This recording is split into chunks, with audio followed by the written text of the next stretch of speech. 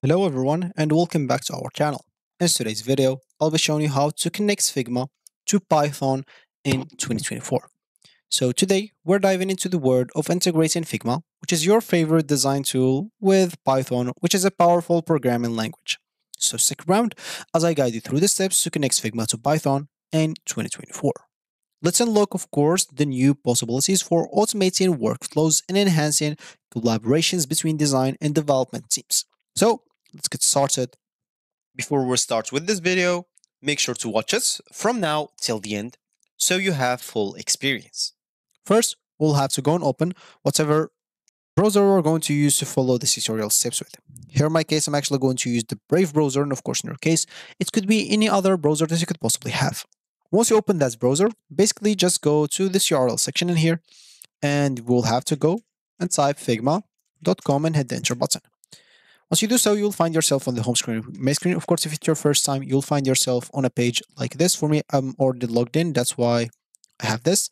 But for you, you'll find yourself on a page like this. So click in here to log in into your account. If you have one account, if you don't, click on Get Started for free to create an account, or here on Get Started right here. If you're interested about the pricing, here is it. You can pause the video and read it all by your own. And of course, if you don't know nothing about Figma or Figma Jam, as you can see, it has like different plans. And even if you don't know nothing about Figma, you can simply scroll down to read more information about this website and simply just have a general idea about it or familiarize yourself with this a bit before even creating an account. Once you logged in into your account or just created your account, you'll find yourself on a dashboard like this in here. So now you're ready to go and open your Python.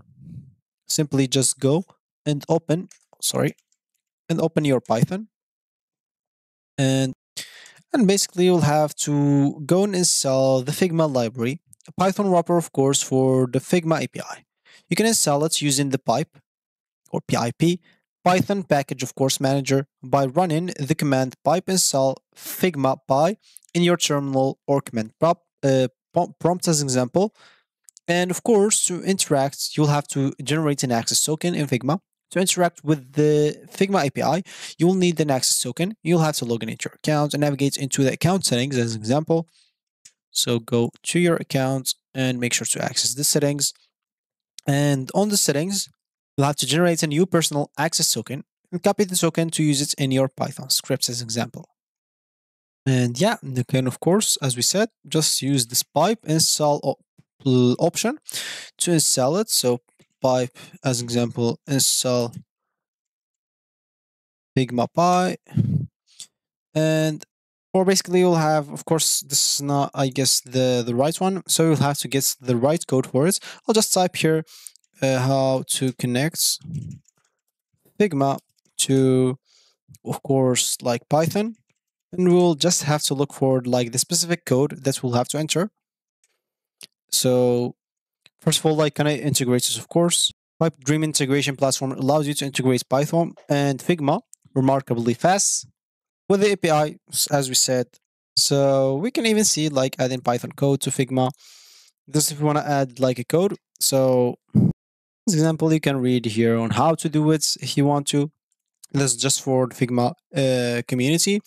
An example, you can go and read this article about how popular ways you can Python with Figma. Of course, if you click in here, you'll be able to read it. You'll be able to even to click on Get Started to see how to integrate it. And as you can see, you'll be able to see how to do it. So you'll have to select this integration, configure the new comment instant trigger, connect your Figma account, configure the team ID, configure the run Python code action, then connect your Python account, deploy the workflow, send a test event to validate your setup, and turn on the triggers. Here, of course, you'll find more details. The trigger will be Figma overview, trigger code will be something like that, as you can see, and the trigger configuration, as you can see, the label is Figma, a type is app, and description, this component uses the Figma app.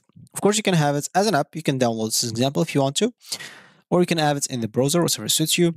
And for this one, no labels. As you can see, prop HTTP, the type interface.http. And this component use the interface.http to generate a unique URL.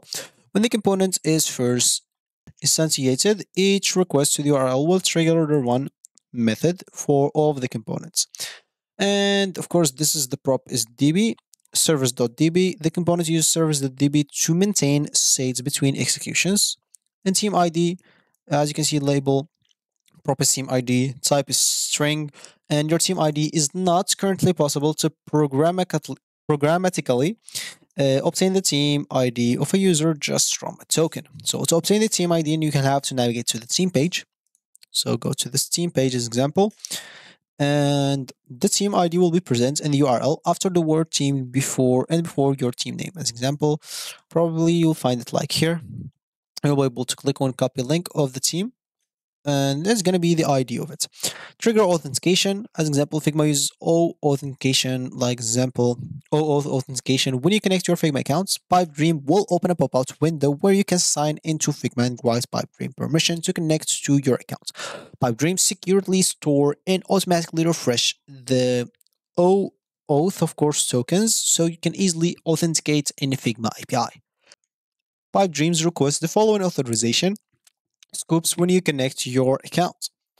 So here, and like the action, so the trigger was Figma, the action was this, is this. So Python overview, the action code will be something like that. Label, Python, Python type app.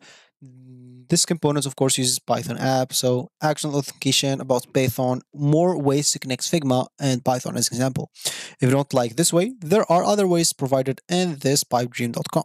So we have popular actions and we have popular triggers like new comments instance from the Figma API, and maybe it will do something else. And popular actions deletes a comments with Figma API, lists comments with Figma API, posts comments with Figma API, run Python code with the Python API. So as you can see, you have a lot of things that you can check. That will show you even better than me because I'm not like familiarized with this a lot.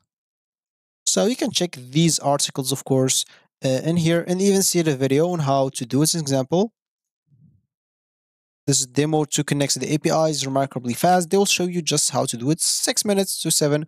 It's very easy to watch. And yeah, so that's gonna be basically it.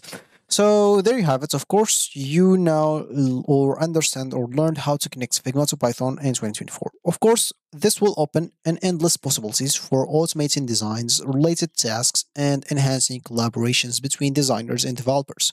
So if you have any questions or this specific topic that you'd like me to cover, just drop it down below in the comment section and I'll try to do it as soon as possible. And if you like this video, make sure to leave a like down below, subscribe to our channel for more helpful tutorials like this one.